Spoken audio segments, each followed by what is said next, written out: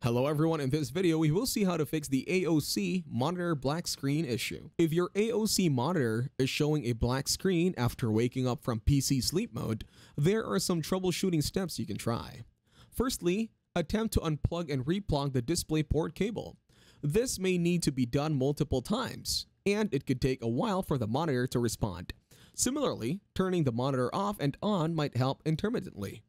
Despite trying various fixes like upgrading to Windows 11, updating graphics drivers, disabling sleep mode, and more, and if the issue persists, consider checking for firmware updates on AOC's website.